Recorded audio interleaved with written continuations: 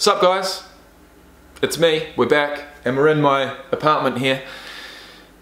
God, it's been a journey, hasn't it?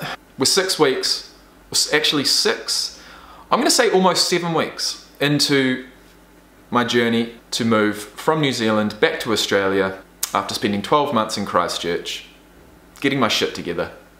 Did I really get my shit together? Probably not. But we're here, we've been here for almost 7 weeks in Rockhampton. And look, the first thing I'm going to say is it's day to day. It is totally day to day. My mood goes up and down. It really does. The time that I struggle with, and the time that I've always struggled with, is the evenings. You know, when 6 or 7 o'clock rolls around and I don't have anything to do, and I don't have any weed to smoke, and I don't want to drink alcohol. God, that 3 or 4 hour period from 6 till about 10 PM is tough. It's really tough. And look, I'm happy to say that for the last few days I haven't drunk any alcohol, but I have to be honest and say that the only way that I've gotten through those periods with a smile on my face, whether that be genuine or not, is to drink. And so a lot of the time, a lot of my spare time away from my YouTube channel, away from my kids, and you know, the time that I'm spending alone is not alone because I've got alcohol to keep me company. But it simply can't continue like that. I'm not living my most optimal life, and it is reducing my self-esteem when I really need to be raising it. So there's a couple of things that I've been doing to try and raise that self-esteem over the last week or so. The last time I saw you was after 5 weeks. And yeah, there's been a few positives in my life. So I'm not drinking alcohol nearly as much as I was. Second thing is I'm still marijuana free, which is a journey in itself. The third thing is I had my daughter over for the first time, and that's going to continue every now and then. Certainly not like that regularly, but it's going to happen, which is, you know, it's not easy. It's not easy looking after kids, looking after little kids, entertaining them, keeping them entertained. But I do my best, and that's all you can do. That's why I'm here in Rockhampton, is to be near them. So I'm doing my best, guys. Some days, look, I have to be honest, I do feel I feel like a failure. I feel like a failure of a dad. I feel like I'm not seeing them enough. I feel like, why can't you really enjoy their company? Why can't you, like, I love them, but God, they're 3 and 1. It is tough. It's tough. And sometimes I feel like I pinned my happiness on coming here and spending time with them. And at the end of the day, I mean, with the way things have gone with my ex, it's made it tough. It really has. It's not been as easy as what I thought. And look, I'm just working through it. These videos are for me to update you guys, the ones that care about my personal life, the ones that are backing me with what's happening. And I think you guys enjoy it, deserve it. My YouTube channel is my place to work through things. It's my place to get things off of my chest. And that's exactly what I'm doing in these weekly vlogs, after living here in Rockhampton for almost 7 weeks. So I'm happy to say that I've been to the gym. I've been to the gym twice in a row, which is something I haven't done yet. So today, if I go back, when I go back, it'll be 3 times in a row. That is raising my self-esteem. I've had Tate over, like I said, that's raising my self-esteem. I have been able to control my alcohol, that's raising my self-esteem. I've started a diet, so to speak, on Saturday. So today's Tuesday. I've started a diet on Saturday that is basically just reducing the shit in my diet and going towards healthier foods, fresh foods. I still eat quite a lot. My appetite is certainly up. I went to the gym, I weighed myself, I'm 96 kgs. Put that into perspective, I was sitting at around 87 for my show late last year. So, you know, I've put on nearly 10 kg and I can certainly see it. You know, I certainly don't have any abs at the moment, but that's something I'd love to get back. So to raise that self-esteem even higher, I want to continue dieting down and get some abs back, man. That'd be great. So moving forward over the next few weeks, I'm going to be focusing on that in the background and just trying to live my best life here in Rockhampton. I got fucked over by the real estate agent, well and truly, and I still am. They got back to me, they said, we had a personal emergency. We will provide a professional clean. That was on Thursday last week. It's Tuesday today. They still haven't said a word. After they didn't reply for 2 more days, I sent them a text back and I told them the truth. I told them the truth. Where is my phone? I mean, the way I was feeling, there was no other option but to tell them the truth, okay? So I said, look, I'm sorry to hear that you had a personal emergency, but it was absolutely horrible to walk into and even worse to have to clean it myself. I felt like walking straight back out, but I couldn't because you had my security bond.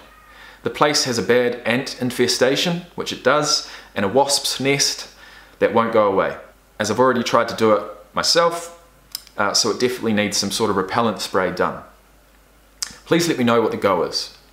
No reply. Also, the on-site managers were getting up me about the front garden that was overgrown. He says he isn't paid to look after it, so I've done that myself too.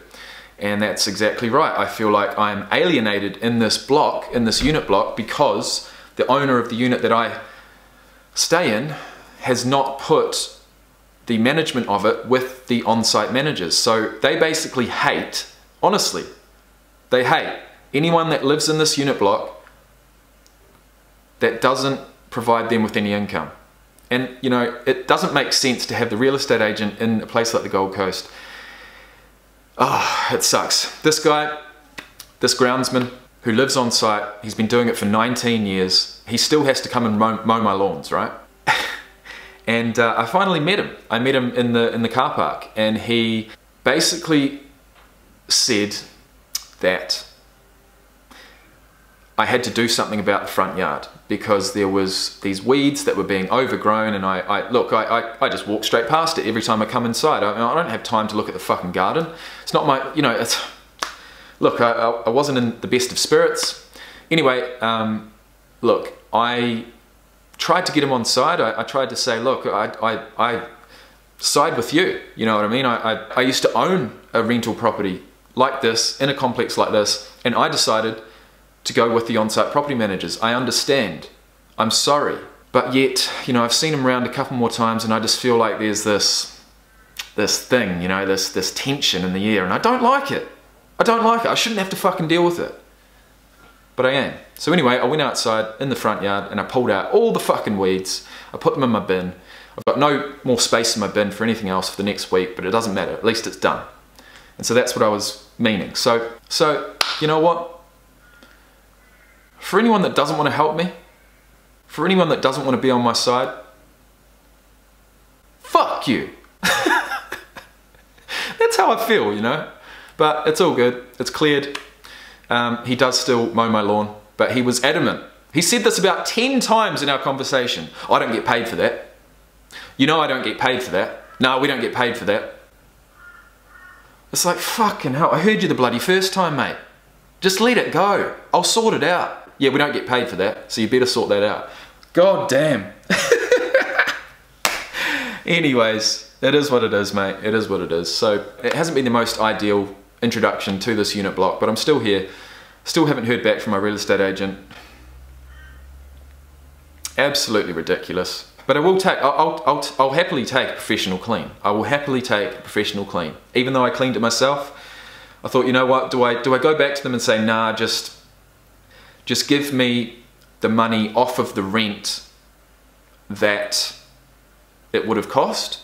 Or do I, you know, take the professional clean and just let them come in and do it? And I'm going to take it. So I'm still waiting for them to come back. I definitely want them to spray the place to get rid of these ants because they're coming out of like the walls, man. They're coming out of cracks in the walls. And I mean, what can you do about that? There's probably ant fucking nests within the walls. I don't know. There probably is. I don't know. I don't want to think about it. So I'll leave it there. It needs a good spray. It needs a good clean still. And I'm waiting on them to do that. Anyway, I'm feeling good this morning. I hope that comes through on the video. You just got to roll with the punches, man. Doesn't matter where you are, doesn't matter what situation you're in, you just got to roll with the punches. You've got to have something to look towards. And I'm looking towards a trip to the States still. I'm looking forward to coming to the States this year, later on in the year, and attending my first NFL football game. That's the thing that I've got in my head. You know what I mean?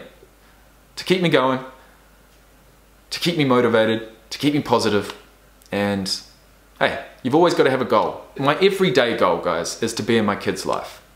My 2 kids. But you've got to have a personal goal. You do. And at the end of the day, my goal is to fucking make it stateside once and for all. And go to a game. Go to 2 games. Go to 10 games. Who cares? I've just got to get there. You know what I mean? I've just got to get there. And I know that we're going to have some fun. We really are. So some days I'm depressed. Some days I'm ecstatic. That mood will, you know, sway to and fro throughout each and every day. But that's just the way I am. So anyway, that's my update. I hope you enjoyed. Thank you one and all for the support. It almost is like The Truman Show. And I haven't even seen The Truman Show. That's a movie I have to watch. Someone has said on multiple occasions that this is almost like The Truman Show. Now, I'm led to believe that Jim Carrey's in The Truman Show. He's living his life, but his life is being shown as, like, is there hidden cameras everywhere videoing him? Do people decide as viewers of the show what he does in life? Like, that's fucking fascinating. It really is fascinating. I'm gonna have to watch it. In fact, I'm gonna watch it now. So once and for all, thank you so much for the support. Thank you for watching, and peace out.